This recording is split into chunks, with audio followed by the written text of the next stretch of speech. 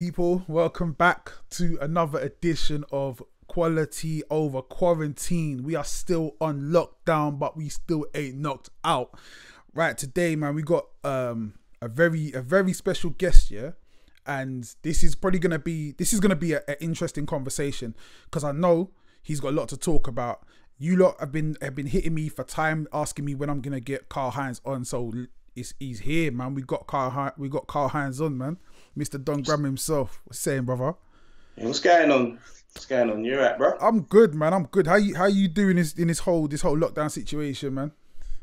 Well, I know you're a producer, so most producers know it ain't nothing new. Spend most of our time in the studio and whatnot. Yeah. So, I mean, my studio's in my house as well, so it's business as usual for me. Same. I guess the only difference is obviously, you know what I mean, I got my daughter with me a lot more and whatever, so. Yeah. Seeing. I found actually I know it's different because obviously you're around your kids a lot anyway, but Yeah. now because there's nowhere else to go, you're around them 24/7. It's actually like a blessing in a way. So and a lot of people that I've spoken to have been like, yeah, I could do this standing on my head. Like it's all good. I do this anyway. Like I'm a homebody. I hardly ever leave the house anyway. So to me, it's like it's normal. But every now and then I get this little twinge. I'm like, I just want to go for a drive, and it's like long. But from But it is, how you doing with the whole tutoring thing and the whole coming up with things to teach them and that caught me out a little piece still. Yeah, well, the thing is, obviously the schools are they're dropping them like their work. So every I think day curriculum minute. she's done with it, man. She's over it. But her mum ain't letting her foot off her neck in it. So the work ain't stopping. She's like, yeah, school's done, but your education ain't done. So you need to get to work. Simple. So they've been doing doing 9 to 5s, man. They've been doing 9 to 5. Yeah, So I feel you. Yeah, boy, straight. you know what I was thinking, man? It's been a little while since we've actually spoke, man. It's been like a good couple of months, like since we actually sat down and had a chat. And it's funny because obviously, every time we talk, we talk pretty regularly, to be fair. But every time we talk, yeah, you're dropping knowledge, and you're almost, you give a lot away in it. You give a lot of value, and it's so funny because I'll have a conversation with you about something, and then years later, I'll see everyone else kind of jumping on it and doing similar things, and it's like every step of the way you've been ahead of the game, and you've kind of like you've been a pioneer. You've always had to like create your own path, and I don't really think me personally, I don't really think you get enough credit for it because I guess people they just take it as, yeah, everyone's doing it now, but there's a lot of things that you were doing way before people were doing it. And I was talking to my wife the other day about I was going through listening to your album, and I went onto your page, and you had up the website, and you were like, yeah, you can get it from the website and get an MP3. And Absolutely. like now people take that for granted, yeah. But when you did that, and bearing in mind this was way before I did it on my website and I did it on my website through a third party as well. You didn't do that. You did it yourself. Yes. Like, go on, man, talk about that. Let people know. Well, like, the psychology behind that really is, I mean, there's a few components to it. So first of all, there's black ownership that plays a part. Yeah, and there's also a lot of people are setting up their structure on the backs of social media. Yeah. Yeah. So YouTube or whatever. The issue with that is that if they shut down, you're shut down. Yeah. Yeah. So that was the first thing that we wanted to address, to make sure that we stood independently. And so if anyone wanted to get anything from us, it mattered not whether another site was up or not. Yeah. I mean, so that was the first thing. And then also you got the whole being able to get people's information. So then you can directly interact with the people that are interested in your product or part with money to gain your product. You know exactly who they are. And for me, I came from the era of actually pressing up the vinyls and the CDs and going to a distributor. Yeah. So when that era ended, I didn't know who, to this day, I still don't know who bought that music, who purchased them. And that's tens of thousands of units sold, and I have no idea who these people are. Right. So I was like, okay, so going into a new era, there's going to be another era after that, and so on and so forth. And I can't keep having to start again from zero all the time in terms of having people's information. Yeah. So scratch that. Let's set up our own structure, our own website, and make sure that that we need to use as little third parties as possible so we can get the information. So that's really the mindset behind it. I think that mindset is really forward thinking. It's quite brave as well, because what you kind of did is you set yourself apart, and you've kind of decided, yeah, you lot are gonna do this year, but I'm doing this because, again, it's like we're talking about long-term growth. We're talking about proper fan engagement and retention and understanding. And okay, this is the funny part about this year. So we had this conversation probably the first time, like easily a decade ago, maybe before, right? Now, in that time, we've seen a lot of subscription services pop up. So we've seen Spotify pop up. We've seen what Netflix are doing, and now we're understanding the importance of data and how important it is to know who your customers are, because really and truly, that's where you get the benefit from. That's where you get the value from a customer. But this is stuff you were telling me, like I'm saying, like over a decade ago, when I didn't even understand. I knew it from a music point of view, like, oh yeah, cool, selling your music, but there's so many other benefits, and the technology is so far reaching. And I don't think when you were on that way before anyone really knew. Even, you know what, it's mad actually, Joe Budden on his show, they had this thing about how much is a stream worth. I saw that. All right, so go on. Yeah, but like, again, these are conversations people are having now, but you were having that conversation way back. Yeah, no one wanted to hear it. Nah. Like, I think for me, when I never thought you would ever stop pressing vinyl and CD. Yeah. Right. So when there was a moment in time, there was a gap in time where it was done for vinyl. Initially, that was the word on the street. It was done for vinyl. Yeah. And I didn't have a website. So in that in-between time, I had nothing. See. And I'd sold thousands, and I had no information at all. So I said, okay, well, if it can transition for vinyl, which had been pressing for what, 40, 50 years, up until that point, maybe even longer. Yeah. So the industry was built on that. Yeah.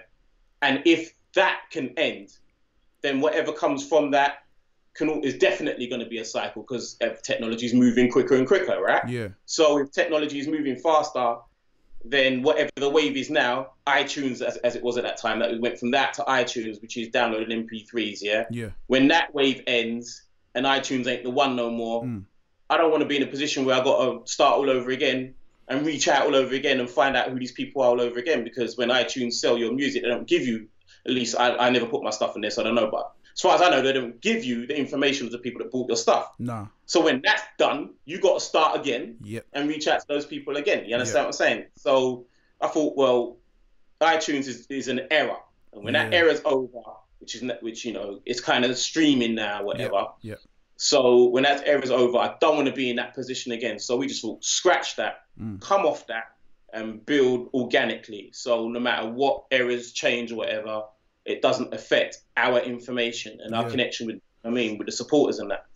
I still think there's, because it's even now, obviously you've been doing it and you're talking about it, but I still think where we are now, we're still not, there's still so many people going down that path that it does kind of lead to nowhere in the end. And every year we have a situation we're going to talk about in a bit anyway, about the Meg Thee Stallion situation. But every year we have situations where we see artists who we think are doing well begging to get off their label. So we've seen it with probably the biggest streaming artists at the moment, other than Drake. We've seen like Lil Uzi Vert again talking about, I want to get off my deal. We've seen it with what's his name? The other kid, the one who did the Gucci Gang. Anyway, he's in the same situation. I want to get off my deal. I want to get off my deal. And it's funny because we just keep going down that path. And then there's artists like Ryan Leslie. That's my dude. Right. So it's like laughing at everyone. Like, Is that you lot still on that? And even right. and even Jay-Z says it. Like you guys still searching for deals. That's for right. Real. That's but right. For some reason, artists they're still not understanding it, because what we're looking at, or what we've been conditioned to do or look for, is we want the hype and we want that first wave of money, because that's right. It's that slave mentality, or that my thing it's that is hood mentality. It's that I need to get out of the hood as quickly as possible. Like, it's like you touched on it. It's a slave mentality. That's one side of it. And also, if you're talking about black artists, then you've got a situation where black artists look over there and see what's popping over there with them artists over there, not realizing that's a completely different culture, and completely different set of rules. And a lot of black artists refuse to believe that. So because it pops for them over there and they get their issues rules in that way, that if I follow the same path, signed to the same labels, it's going to work the same way for me. Yeah, okay. But the difference is, all right, so for example, let's take country music, yeah? Yeah. So by and large, when the transition happened and everything went digital, country music didn't really go down in sales. No. And they weren't giving out free mixtapes and all that kind of stuff. They continued to generate revenue. Now that's a cultural thing. So their fans operate culturally different to our fans. So you can't try and sign to the same labels to try and get the same results that a country artist was getting back then if you're not a country artist, because you're not gonna appeal to those same fans. They got different behavioural patterns. Right. You know what I'm saying? So but black artists, especially the generation before us and whatnot, they were programmed to just go and search for deals, and they never ever once considered ownership or whatever, or the fact that what works for them and the results they get, we may not get. Like, for example, with streaming now, streaming, I feel like that only works if you're medium to top artist. If you're an independent artist, the revenue that you get from streaming, you ain't getting enough views or streams to make that make sense to you. Yep. So there's no point in even going on that platform, in my opinion, until you've got some serious numbers behind you. And if you can get those numbers and you're independent, you don't need to go on a streaming platform. It doesn't make any sense. That's true. I think there's a few things there. So, and again as well, yeah, we and you, we got slightly different views on the streaming thing. Obviously, I'm on streaming platforms, yeah, and the way I sit, but at the same time, I still understand the direction you're coming from, and the I guess it to me, it's always a balance thing. And again, we've had this conversation bare times. So I always see it as like, people are looking in a certain place, and the difference is I can either be in a situation where I need to approach them or they need to find me, or I can be in a place where they're already looking. Again, there's some trade-off though. So again, it's the trade-off. It's like, well, you're losing something. And again, either way, innit? Yeah, true. But then it just becomes, okay, then, well, what would you rather lose? And that's it. It to me, it does make sense what you're saying, because you're that ownership, what you've got is forever. That's forever. And again, streaming platforms, we've seen it so many times. We've seen it bare times with streaming platforms moving and changing. And also what we've seen is people deciding this is what a stream is worth, and 0.004 pence is a stream. So again, it's like, okay, yeah, you're on the platform, you're getting big numbers, but you're not getting any money from it. So then again, that's the trade-off. What do you want? You want the fame, you want the numbers, or do you actually want something where you can feed your kids? You hit the nail on the head. It depends on, like you just said, it depends on what you're in the business for. Yeah. Like, I'm not interested in being famous. I'm interested in being an artist, yeah? And I'm interested in making a living from being an artist. Now, if you want to be famous while you make a living, that's a different conversation. Yeah. Yeah. So me not putting my music on all these platforms means that I'm not talked about because I'm not as visible. Yeah. But let's say if I sell 10 copies of my first album in a week, I'm not even sure how many streams I'd have to do to generate the revenue that gets. And that's just 10 copies. Yeah. Yeah. The album at £8, you know what I mean? So I'm not really sure. And also the thing about streaming is like you said, it's give and take. Now, if you've created enough attention where people are looking for you, then it makes sense to be on that platform also. If people are looking for you and your name's buzzing, and you're at that point where people might look for you on a streaming service, and if enough people, if they find you, if they stream it and that makes enough revenue for you to live, then that makes sense. But that doesn't, for most people. And also, record labels have a contract with the streaming services that you don't have when you sign up to them as an independent. Completely different split. You know what I mean? But I'm trying to get that across, especially to young black artists. That's something they don't understand. They feel like if they're not on that platform, they're missing out, and that's it. It's hard to get that across. I've got the experience of actually selling vinyl and actually knowing how much a unit is worth. So I can make an informed decision as to whether that actually makes sense for me to go up on there. But these youngins nowadays, they feel if they're not on there, they feel like they're missing something out the gate. So but there's another thing you just kind of brought up as well, So the idea, this is what happens a lot as well. So if you look at my streaming numbers, so I'm talking about myself here as an artist, my streaming numbers aren't too bad, for like an independent artist. But my streaming numbers aren't my streaming numbers. My streaming numbers come from me being put onto playlists, right? So this is another thing as well. The way I can break this down.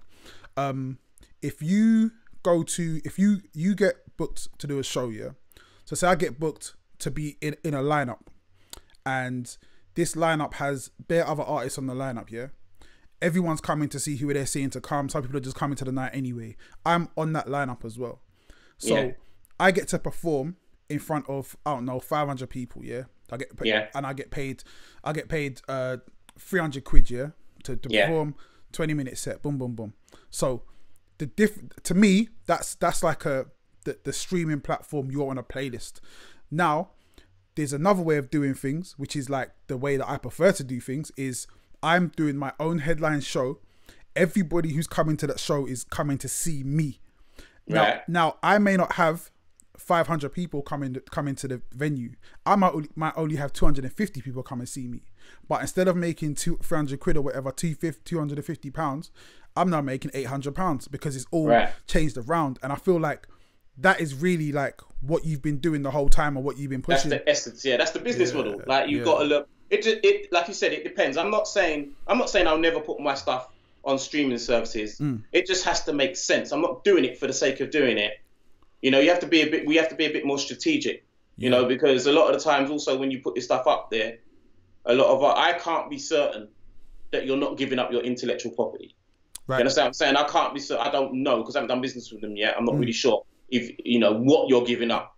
But if I'm going to give that up, I need to be heavily compensated.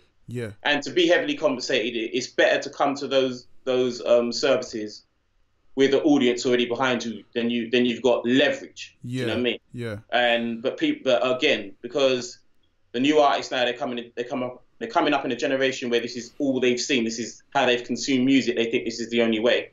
They ain't got time to do all that, to put themselves in a position to have leverage. They'll try to gain the leverage on the platform.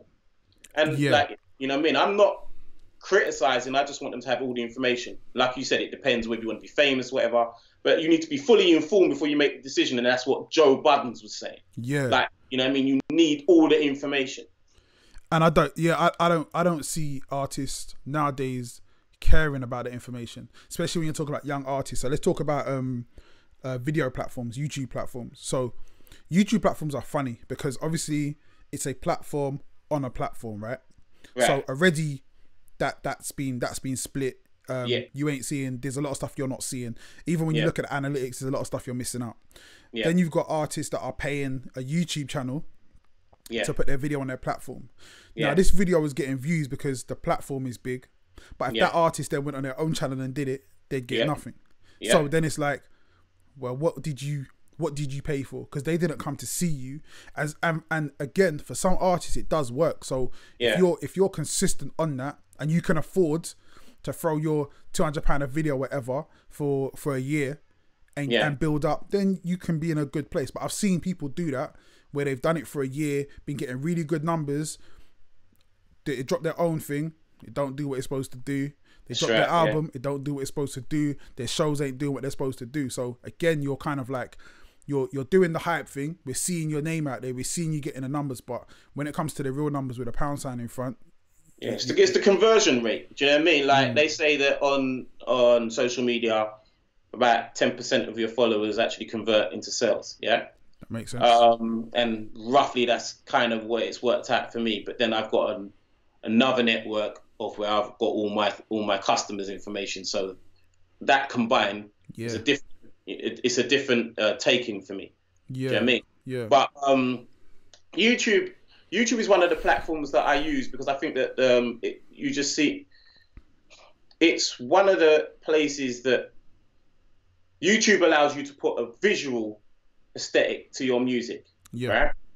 So I don't see YouTube in the same way that I see Spotify. Right.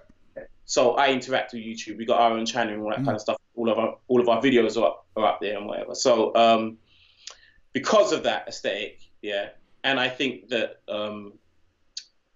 the video that you put up it seems to be able to travel more organically, more quickly in my sense. Now Spotify might work that way on Spotify for another artist. Like again, it depends on the behavioural patterns of your audience. Yeah. But my videos work reasonably well on YouTube, and I have yet to promote myself in the social era. I haven't really promoted anything. Do you know what I mean? But I'm still getting reasonable numbers on videos that are like 15, 20 years old. Yeah. So YouTube's all right for me. I don't see YouTube the same way that I see Spotify. Let's talk about that as well. Another thing you were early on was music videos. The aesthetic, the way they looked, the effort you put into them. And again, I feel like that was at a time where I don't know. I didn't see, there was a lot of people doing a lot of videos that looked the same. You were the first person to really. Actually, do you know what? Let's just go back, man. Let's just talk about because we're talking about the album. We're talking about it being 20 years. So let's just go back to that time. There's certain elements about what you did sonically, content wise, and visually. So let's just go back. Talk me through what was the mindset going into what you were producing and what you were seeing around, and why did you decide to go a different way, or what sparked it in you to go, do you know what, they're doing this, I got something else? You know what it is? A couple of things. Like, first off, money. So lack of resources, meant that I had to be creative with how I separate myself from everybody else's sound.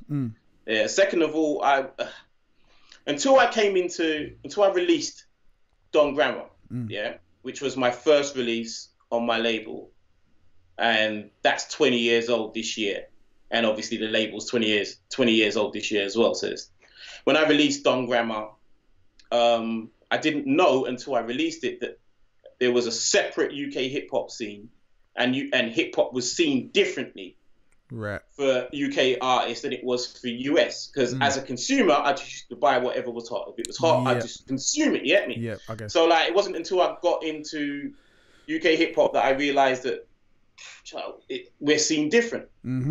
So as I absorbed it, I realized a lot of people were sticking to certain patterns. Everybody, there was like 3 or 4 different rhyme patterns that people would use, and they'd pick whichever suited them, and they'd stay in that lane, and no one was challenging the music. Yeah. You know what I mean? So I just thought, okay, I've got nothing to lose. No one knows who I am. I'm coming out of my own label. I had no features, no nothing. So fuck it. Like, if I'm going to go down, I might as well go down swinging. So I'll just come out with a completely different sound. And if it works, then I'll stand out. Do you know what I mean? Plus, I didn't really have much options because the money was low. So I didn't have much, racks in my studio or anything like that. I had limited sound. So I tried to find a creative way to use those sounds. So that's really all it was. So, like, okay, so if we go back, so the first thing I would say that stood out to me was the sound was different. At the time, a lot of people were doing the East Coast sounding boom bap type and thing. The Wu-Tang yeah. Right, so you came out with an album that sounded super unique, very different. I'd almost, like, it's weird, like, I was trying to think today, like, how it hit me, and back then it was kind of like, you were doing like a complex version of Swiss Beats. Okay. And it's only today, like, or the last couple of days, I've been listening back, and I'm just like, yeah, that's what it was, because it was like it just cut through. It just cut through differently, because you'd be listening to other people's tracks, and then your track will come on, it'd be like, it just feels different. It felt very authentically UK. It felt very, but at the same time, it felt like it could have come from anywhere. Like there was a lot of elements to it. So who were you influenced by to come with a sound that wasn't like anybody else's?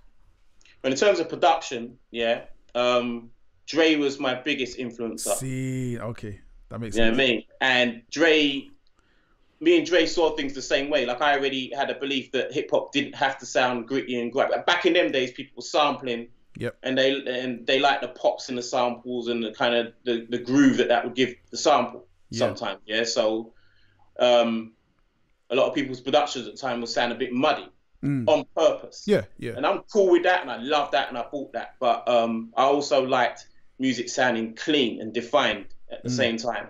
And Dre had this view that, you know, hip hop doesn't have to sound muddy; it can sound clean and defined, and he did that. And I just love, I love everything having its place sonically. You know what I mean?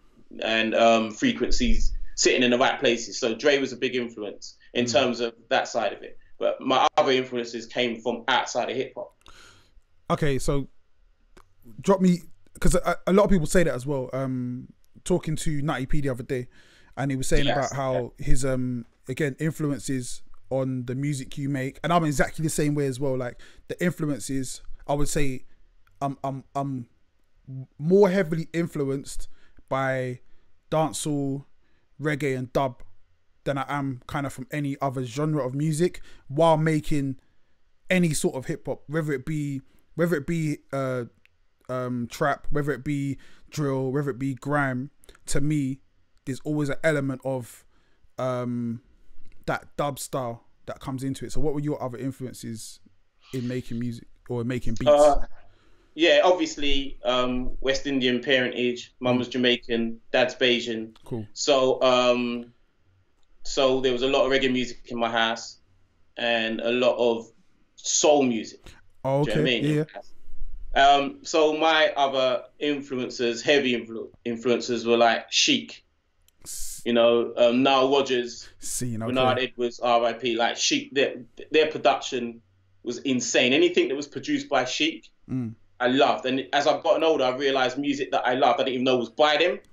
I found out it was, you know, the reason I love it is because they produced it or whatever. So Chic was a heavy influence. And then you got the Silvers and Leon Silvers. He's a heavy producer. So he's behind groups like Dynasty and Shalimar. Okay. And, you know what I mean? And loads of other stuff as well. So that was heavily influential to me. And obviously in the hip hop side, Premier, loved Premier, and you know, Swiss, Timbaland especially, because Timbaland was another producer there where his production was clean. Yeah. But it banged at the same time. Yeah. Yeah. And so those were the main influences in my music.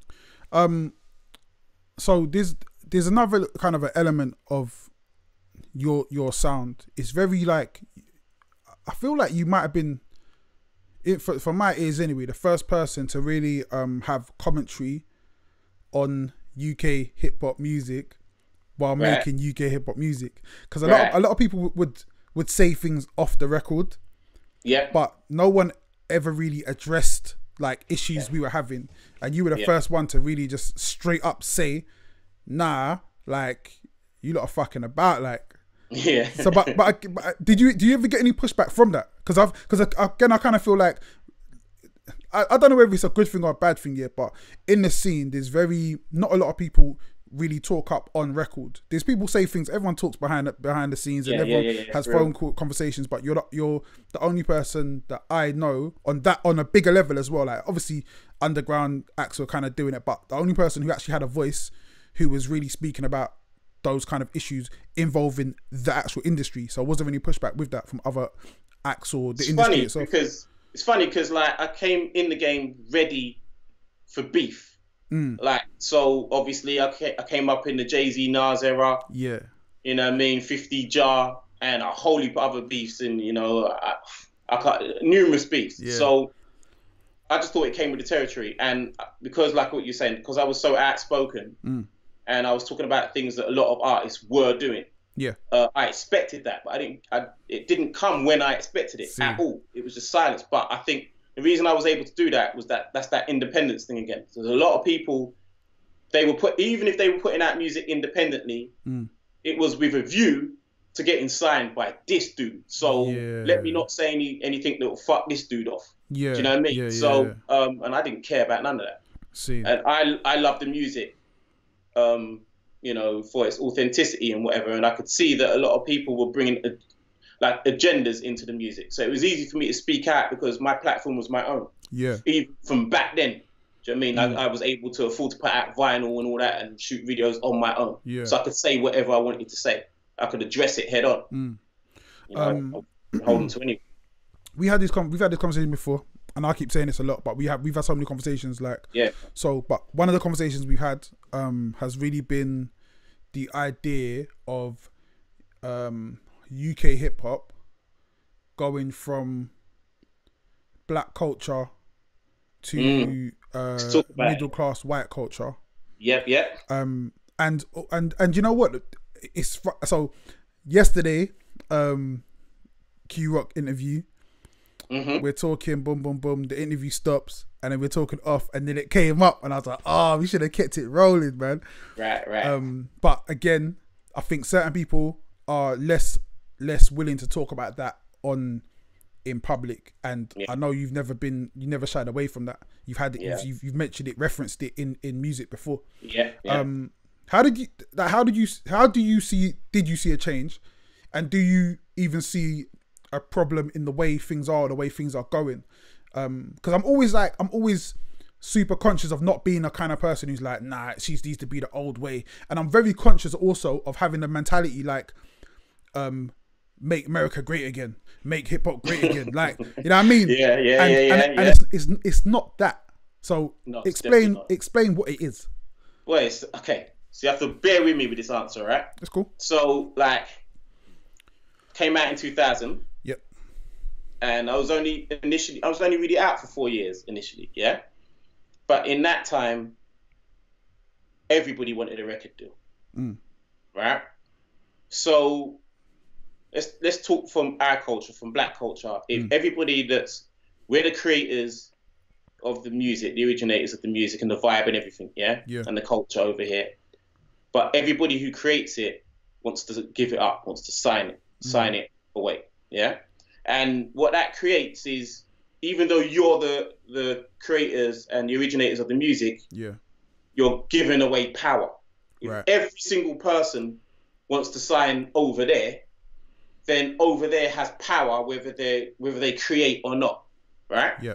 So when that happens, you no longer control who gets in and who gets pushed. Yep. And I see that's what was happening with UK hip hop.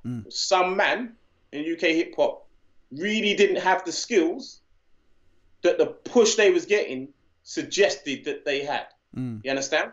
So what that created is that UK hip hop stayed in a comfortable lane. So every man said, you know what, let's just stay here and we can all eat. You know what I mean? So let's flow like this. Let's have our production like this. As long as we keep it around here, we all eat and we're good, right? So UK hip hop stayed stagnant, lyrically and sonically.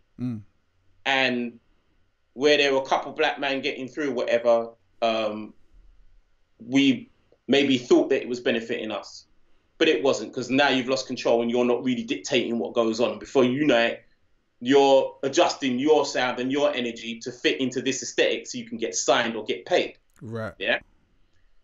The problem with that is when the next wave came, when the next youth came, when them man came to us as black kids, they come into older black artists that are rappers or whatever, yeah. And Kano spoke about this on Hot 97 and upset a lot of man in our generation and up. I had to tell them, man, nah, cool, he's speaking the truth.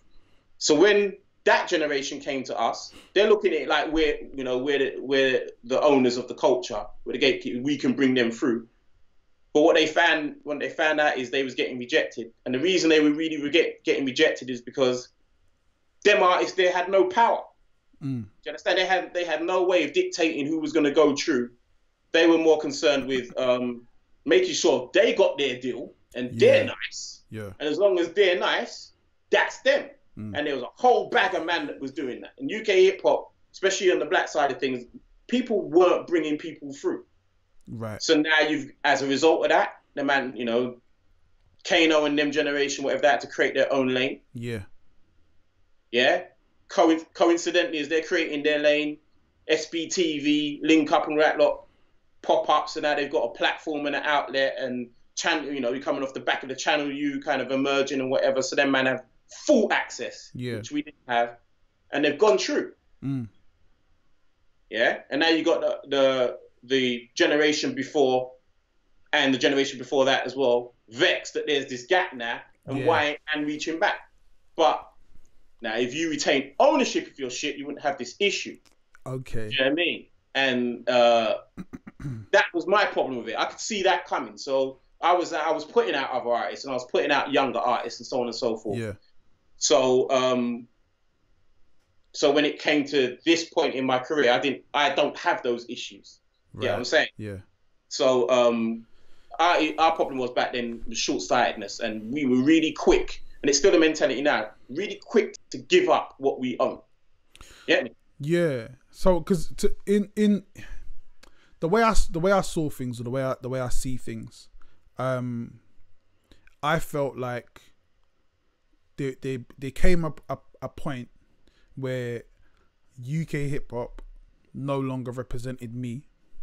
Exactly. So I rebelled against it.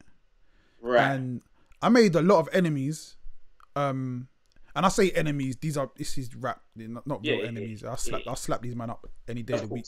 I made a lot of enemies by just being very combative to what was being pushed in front of me. Just the image of it, because it didn't represent where we came from. Nah, not at all. Like, there was a lot of men that were, like I said, that were pushed to the forefront. Never seen them out and roll. I didn't understand their energy. No, I know for sure they didn't understand ours. Yeah. But they were being pushed forward as representatives of all of us. Yeah. You understand? And we didn't really get to dictate. We couldn't really differentiate ourselves from them and say, well, no, like, yeah, we're UK hip hop artists, but we ain't them, man. Yeah. I don't know them. I don't come from them that energy, because not enough of us created platforms to counter that narrative. Yeah. Do you know what I mean? At one point, I felt like I was standing out there, me and a couple other men, really on our own. Do you know what I mean? You know what? I just got to plug in. Yeah, can you hold on a sec? Yeah, man. One sec. Cool. Yeah, so we're talking we're having an interesting conversation with Karl Hinds right now about something that I'm quite passionate about, is the face of UK hip hop, what UK hip hop became, and where it's going. There's definitely a conflict between old style, new style, and different genres, also backgrounds and cultures clashing, and that's kind of where we're gonna go. We're gonna dig into, because I'm always interested to get other people's opinions on how things go. My bad. Cool, man. Cool. Yeah, sorry about that. Yeah,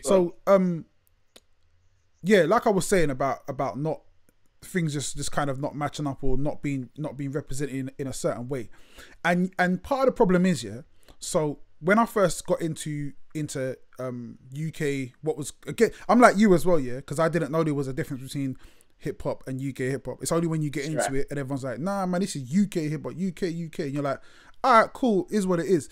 And it's so funny, because I've had this conversation with you. I'm kind of going off on a little side path here, but I've had this conversation with you. I've had this conversation with Roots Maneuver. I've had this conversation with Kalashnikov, and it's a situation where you do something because you love music. You then realize you're in a scene, and then you're like, nah, but this ain't even what I was trying to get into, to be fair. That's right.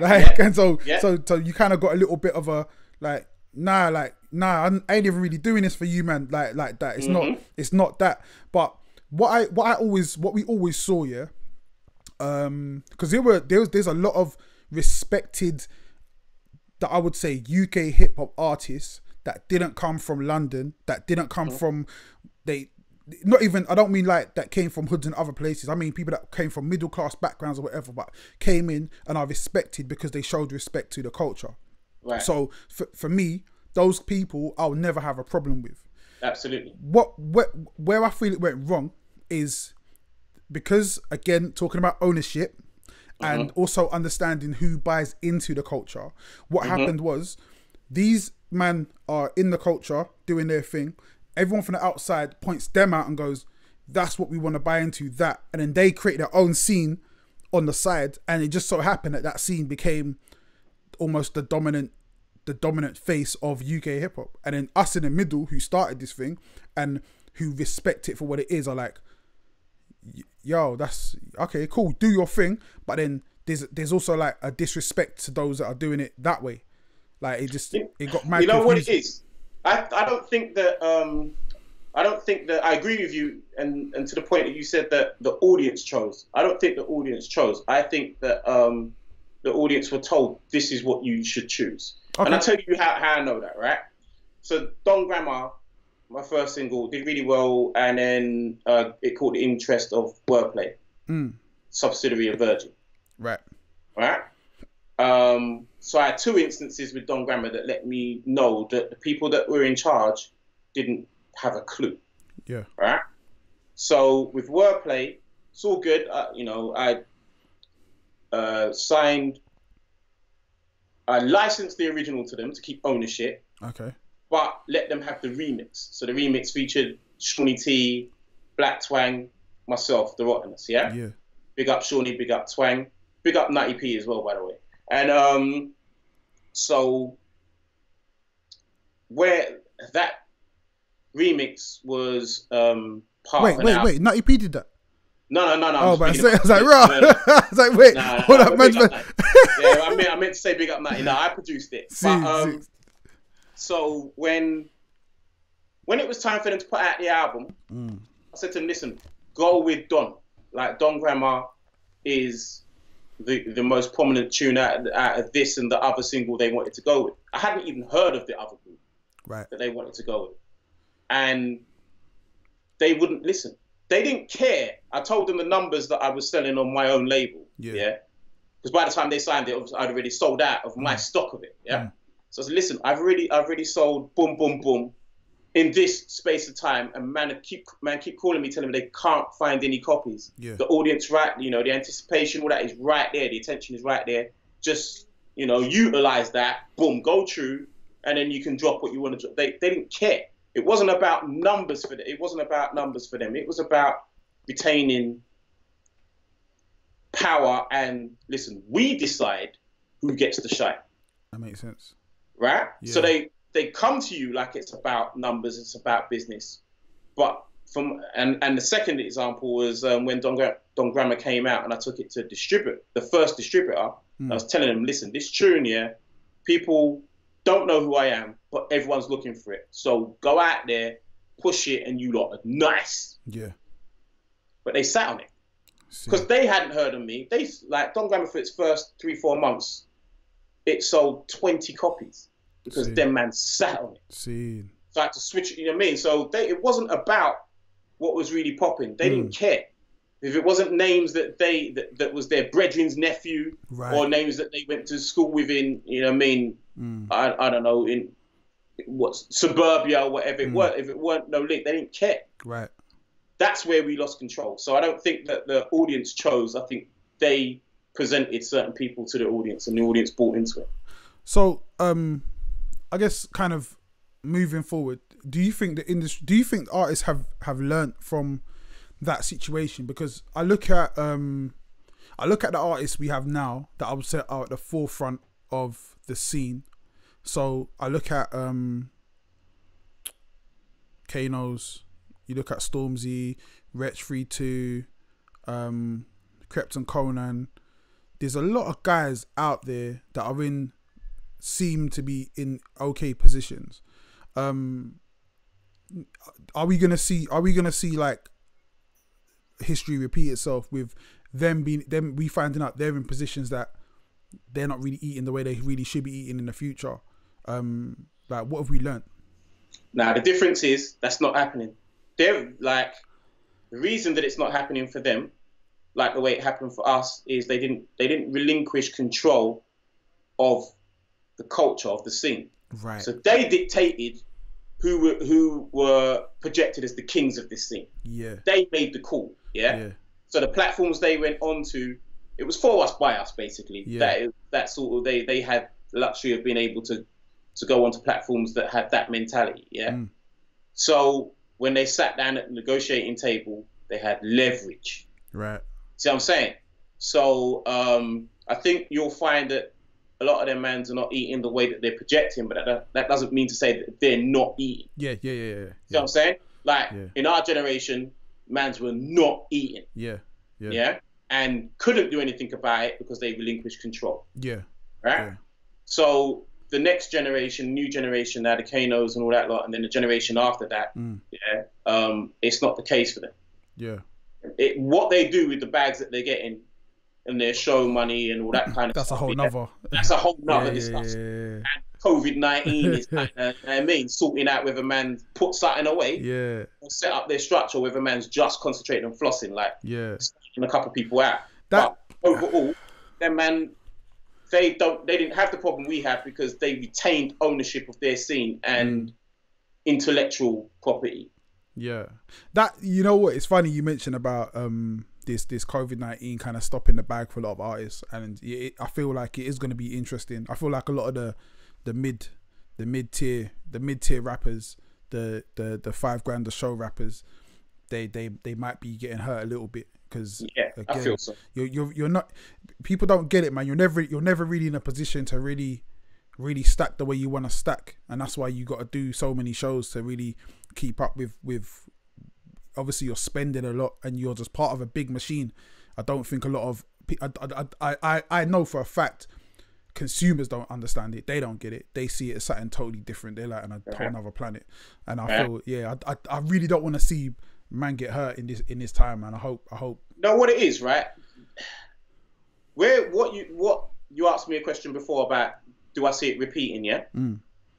I do see this part of it repeating, where you don't these artists now that are coming up, they've got a decent to pretty large fan base, following on social, whatever. Yeah. They don't realize that if they sell directly to this audience, their cake is different. Now, if they were selling directly through the COVID-19 situation, like they had to set up, like, it's different. You remain eating, and you ain't got to look at 0.005 of a stream. Yeah. Like, but if you set yourself up independently, even though everything's shut down, because the internet is still up, you and your audience could have had a direct thing now. You could have put out, if you're low on food, you could put out a little single, tell a man, go cop that for a pan. Yeah. Do you know what I mean? That's where they're making their mistake. Yeah. Not necessarily in their negotiation and the money they're getting. It's just that they don't. I don't think black artists realize the power that they're holding. They still feel like they need something else, and they've already got the audience. Yeah, yeah. You spoke on this little clash between Wiley and Stormzy. Where do you sit on that? Or like, as far as like the idea of who's who in the game, like, is it something you think about, or like how do you see it? Because I always feel like there's two sides. There's the guys who kind of feel like, nah, Stormzy's a puppet, he don't really know what's going on, and there's this other side of Wiley kind of pushing himself as if he is the independent face of grime at the moment. He's like, he says all the time, I'm not part of the machine, like I've been in the machine, I know what it is, boom boom boom, I'm from the village. How do you see Wiley fitting into that narrative, or the narrative he's pushing? Wiley can create and project any narrative if he's accepted as the creator of the scene, right? Because it's built on the foundation of, I started this shit. Yeah. So it doesn't matter that for a minute I went over there and got some corporate eat-ins. Yeah. Yeah. I could always come back because this, and I know he doesn't take full responsibility of starting it, but the audience, yeah. Do you know what I mean? Like, puts him in that position. So if you're the originator of this culture, or that splice of the culture, then you can dictate. You can name what it is. Do you know what I mean? So, because it all builds from his foundation. Yeah. He can say that. Yeah. You know what I mean? Who can argue it? Now, Stormzy can respond neatly, because my understanding is that Wiley came for him first. Yeah. Right? So Stormzy is responding. Yeah. But if Stormzy had come at him, if it was the other way around, Stormzy would have had less of a leg to stand on, like with saying, stand down, I'm the new king now. Yeah. But if you're responding and you're slapping a man up, saying, it's all right, just stand down, it's my time now. Yeah. You can do that as a response. But because Wiley originated the thing, it wouldn't have worked the other way around. So I ain't got an argument. I don't have an issue with Wiley claiming that, because he's coming back with jewels now. So he sees the setup, he sees what I saw. I just didn't have to go through it to see it. Yeah. Yeah? Yeah. So he's coming back now with the jewels, and man ain't trying to air it, and he wants his props at the same time. Like, you know what? Yeah, and what I tweeted was, it's funny how you're getting that energy now, Wiley. Yeah. That you gave us, man, a little, you know, for a quick minute when you came in the game. And I understood why he did it. He needed to make sure, like you said, he wanted to make a clear distinction that I'm not that. Yeah. Yeah. Yeah. And we were collateral damage because we were associated to that, even though we weren't that. So that's true. I understand why he did it. You understand?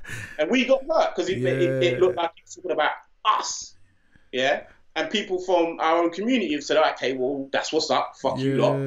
Wiley said it, and I see it. So, you know what I mean? And we had to work our way out of that.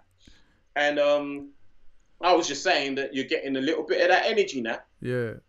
You're a little bit older than we was when you were saying we was old. Yeah. Yeah. So hold that a piece from Stormzy. Hold that. He's a lot older. He's a lot older than we were. He was. You know what I mean? That's funny. To counter that, he's got different money than what we had. Yeah. See, this is there's always a massive conflict with my relationship with who Wiley is and how he portrays himself, and I feel like the reason there's a conflict there for me, because Wiley is a much bigger artist than he portrays. Yeah, absolutely. Like numbers wise, like money wise, like everything wise, and there's a. What book is it? 48 Laws of Power, when it says to appear royal, be royal, And I always feel like Wiley doesn't wear the crown the way he should wear the crown, and at the same time, there's a lot of other artists that wear the crown and have that air of you man can't touch me about, and Wiley don't care about that, which is cool, because he's just real, isn't it? He's him, like he is what he is, and I feel like. You know what I mean? It is what it is, but I just feel like a lot of people get the wrong idea. They don't see it, and it's like he's saying things and doing things, and it looks a certain way. But if you can really see it, you're like, I see what you're doing, but it ain't coming across that way. And then you get someone said he must have tweeted the other day, and he said, AJ Tracy, you might have to hold some corn, yeah. And so someone else tweeted, AJ Tracy is bigger than you ever were, and I was just like. They've got no context. Like, raw. You know what? Here's the problem. This. It's all about recircling of energy, innit? The reason why that's happening. All right, try and explain this. The reason why that's happening to people like Wiley, which makes no fucking sense, right? Is because get the energy that you put out. Yeah. Which is what I was kind of like touching on with my tweet. Yeah. And Karl, them man, like a lot of man in UK. In our culture, from a certain age, they think UK hip hop starts at gigs. Yeah. Which cuts out a whole heap of man that path to. Listen, I can't really. If man can't talk to me about Outlaw Posse, Duke, you know, Caveman or whatever. If you got Gunshot and all, you know what I mean, that era. If we can't have a conversation about that. Me and you can't talk UK. You're on something else. Yeah. Me and you can talk commercial. Yeah. Don't talk to me about UK. Yeah. If you don't know who Rodney P is or Bionic, like, it's a different conversation. Yeah. 100%. But because we didn't retain ownership the next generation that came after us don't give a fuck about what came before them, because we didn't create no past for them. Yeah. Not me personally, but the generation represents. Yeah. So that's the energy they came out with. So young kids saw, okay, well, it's about fuck the olders. Yeah. It's about what's popping now. Yeah. They're just giving that same energy back now. Yeah. You know what I'm saying? Yeah. And in their perception, AJ Tracey is bigger for that generation. Yeah. Yeah. It's not a reality. Nah. Do you know what I mean? Same way that Giggs, who I love as an artist, it's not the reality that he was the where UK hip hop started. But you just get the energy you put out. Yeah. That's how I see it. It's man. I love watching the youngers go at it, man. I feel like as well, it's Wiley's like he's a funny guy as well, because whether you get it or not, with him it's all love. Like, he just thinks he's playing, and he's like, I think it's strategic with Wiley. I think he's setting himself up for the next era. Yeah, and like, it's about being relevant. And he's okay, well, I need to, rebirth the relevance now. So these are the moves that I'm making. I agree with you, but it's not personal. And you know what I mean? It's not real. And it's funny. It's just positioning. Yeah, and it's funny because, like, what we see the clashes, but we don't hear the phone calls that happen behind the scene.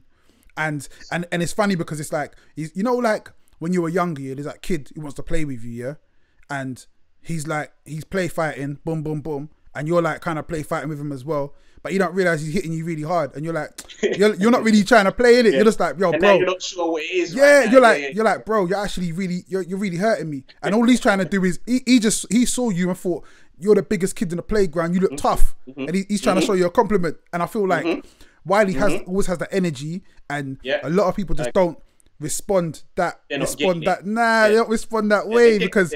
It's like, but with him, it's all like, it's all love. It's like, nah, I'm trying to come up, but I'm kind of bring you up as well, because again, you know what? Yeah, go on. Go on. Well, again, what they don't like, someone like AJ Tracey. You look at AJ Tracey and go, yeah, AJ Tracey's big, but he's not Wiley big. Like, like numbers wise, like numbers don't lie. The numbers are the numbers. He ain't Wiley big yet, and that little clash back and forth is gonna bring them both up. But again, it's just. Does AJ see it that way? Because he might not. He might see it like, I don't want to clash with you. Like, you're talking about my mum, bro. Like, and with Wiley's just like, I don't care about any of that. Like, you know what I think that speaks to as well? Wiley is from sort of my generation, our generation, and the younger generation, they're a bit more sensitive. And we'll see that under the comments or whatever. Like, man will take offense to that, and I'll be like, well, that's what I meant. Do you know what I mean? Like.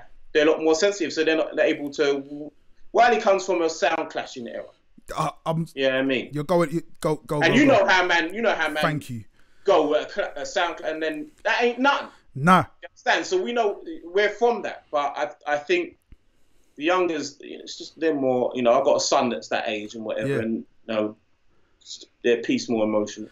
That's the bit they don't. That's what that is. And it's so funny you say that, because to me, like, I love sound clashing. I say this, I talk about this way too much. The amount of time I watch Ninja Man vs Super Cat, and like the things that get said, over beats, is crazy. Certain men nowadays will reach for something for what's being said. Yeah, and not only that.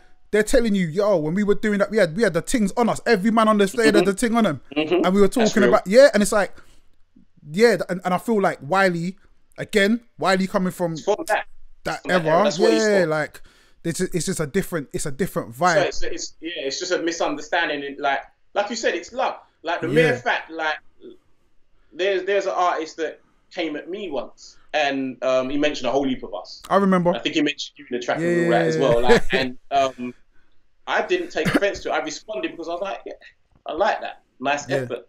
Out of respect for what you did, let me respond. Yeah. Do you know what I mean? Like, it was worthy of a response. I didn't respond because because and I don't think the younger generation understand that energy. And I think that's where Wiley's coming from, that energy more. I saw that as a big up, like, right, you're mentioning me with them, man, yeah? All right, cool. This is all love. Exactly. I mean, I saw man, I was like, yeah, what's good, brother? And exactly. It's always, and me and him been cool since then. Like, we're cool because he mentioned me on the track. Yeah, I mean, he threw his jab, I threw my jab back, and I feel like that's the way it kind of should be, in a way. But I do get as well, in this generation, like, you're right, man. Everyone's so thin-skinned. Like anything that gets said, it goes further than it needs to go, and not being able to kind of differentiate from this is music, this is real beef, and again, you're dealing with artists who've never been in real beef, in it, so they think it's all the same. They think that's what that is. Yeah, exactly. Yeah, they got the context. That's what happens, man. But yeah, bro, man, this has been a great chat. We actually had some other things I wanted to talk to you about, but when we do the proper studio business, we're gonna do with that. Yeah, sit down with you, man. So I want to say thank you for your time. Also, I want to know, like, what's going on what's the future hold for you, man? Okay, well, like, first of all, we're dealing with the 20-year anniversary of the label. So there's a documentary which I started 5 years ago for the 15th anniversary, and then it kind of grew. Do you know what I mean? You're in it. You know what I mean? As people heard about it, more and more people got involved. So I thought, you know what, I'm just going to do it for the 20th anniversary, because it kept going and going. So COVID-19 has messed up the release of that a little piece. Yeah. But that's coming.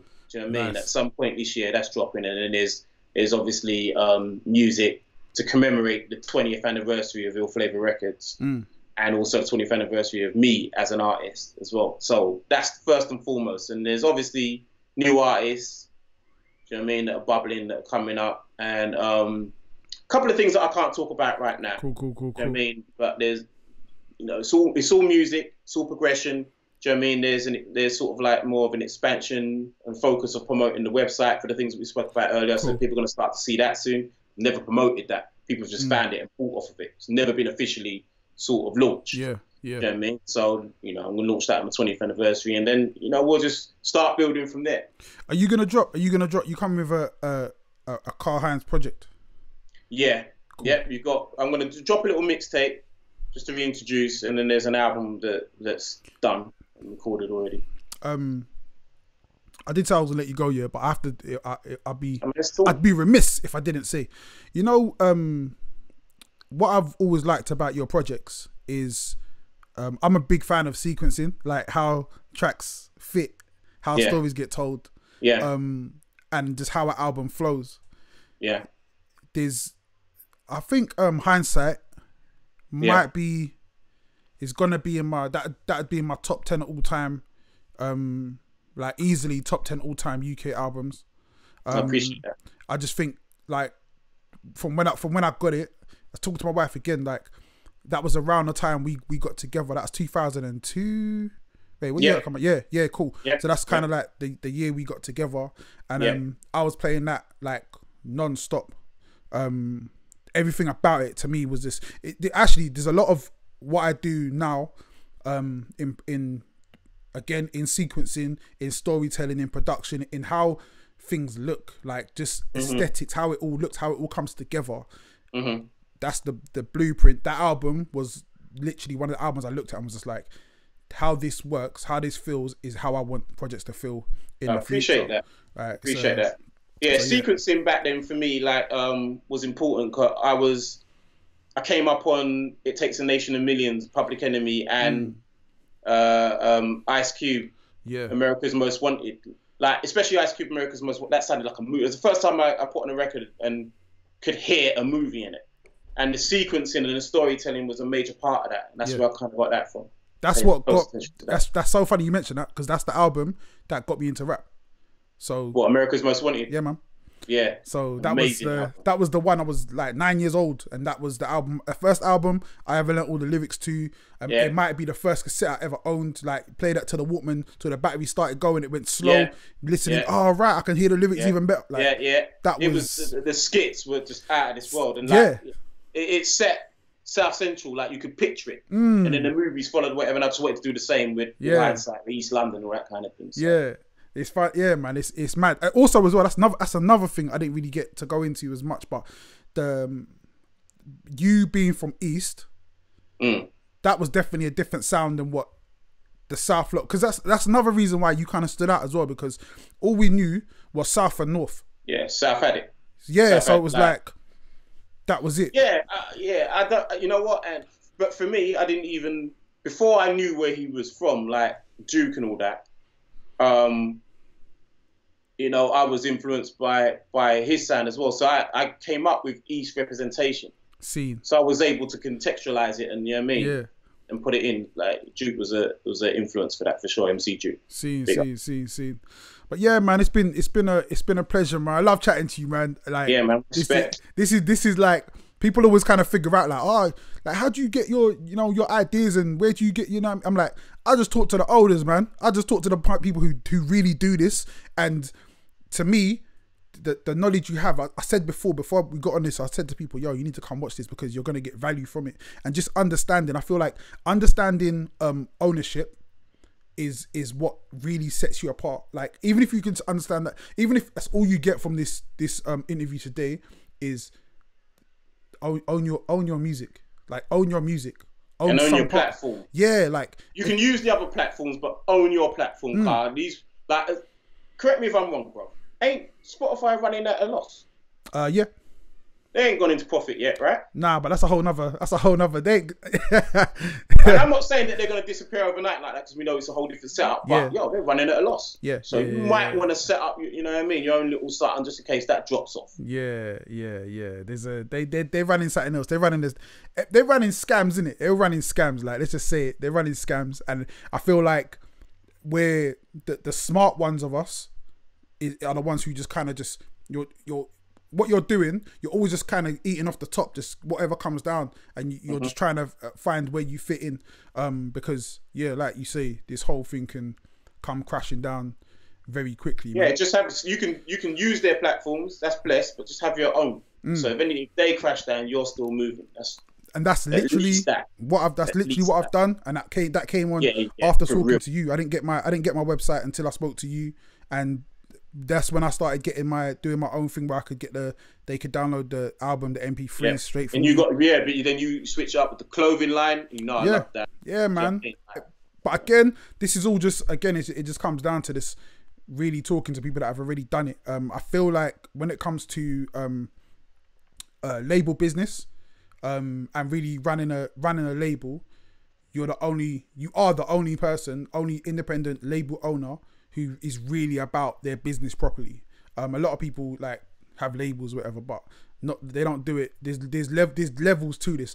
So many people say they got record labels. You ain't got a record label, man. Like, you need to go. Yeah, I mean, you got a logo. Cool. I mean, I hear that. Everyone's got to start somewhere. I ain't. You know what I mean? I just love to see black people aspiring to do that. Do you know what I mean? Like, that's where, you know what I mean, our people aspire to do it. And whatever level you're at least you're at that. It's a start. Yeah. So big that up, man. Cool. Well, thank you for your time, bro. Appreciate it, man. Yeah, man. Hold the line. I'm gonna say goodbye to these good people that are in the chat. And I'll come chat to you in a sec. So let's just say, before we go, actually, this is what I want you lot to do. Like I said, we're still doing giveaways in it, yeah. So I got my album that I'm giving away. We're giving away one every day. All you gotta do, go to the comment section, not the live chat. I see you lot in the live chat, Yemi and Octane Blue. You lot getting it in, man. What, you lot exchanging numbers and thing, yeah? Hey, this ain't that kind of chat room, you know. You see, hey, remember Yemi's my little sister, you know. To behave. But yeah, go to the comments. I want you to message in the comment your favorite Karl Hinds song, whoever. I'm gonna pick someone at random, and we'll send you a signed copy of the album. Apart from you, Yemi, you can't get one because you're family, so that'll be cheating. I'll just send you one anyway. But everyone else, they'll do their thing. Guys, please keep sharing.